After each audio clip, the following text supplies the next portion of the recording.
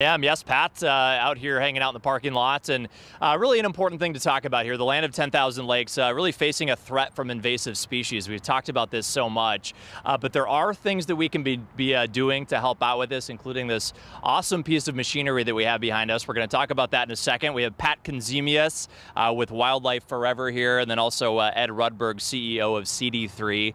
Thank you both for being here. First of all, with Wildlife Forever, what's the work that you guys do? So we're a local nonprofit conservation organization.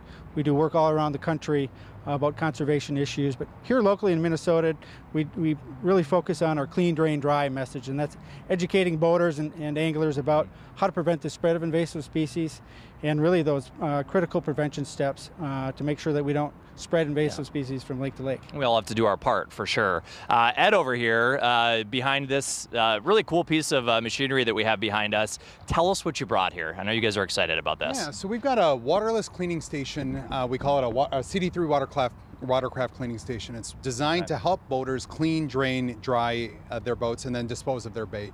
So they can use things like, we got a vacuum here, out of our way here. Yeah, wet dry vac that you can use. Just power it up here and take a look at the boat, and let me make sure we get all. Try to get this thing working here. Pull the tube out. Obviously, we have the boat over here. What are you doing with it? Yeah, so what you're looking for is any weeds, debris, anything that you might have within your boat, underneath your boat, in the live wells that you would want to suck out. So you can, suck out any zebra mussels, milfoil, any of that kind of stuff. Really looking to assist boaters with cleaning, draining, and drying. Yeah, and these stations, I know this is a concept that you guys came up with. Yep.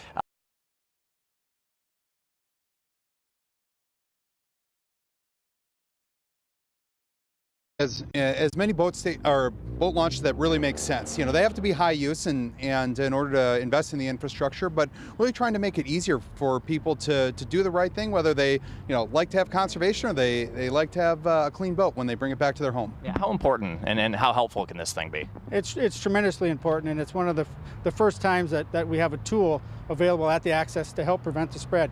We can do so much education, we can do so much outreach, but really it's about having the tools to implement the behavior. And the CD3 station's that first step in allowing boaters and anglers to do the right thing themselves.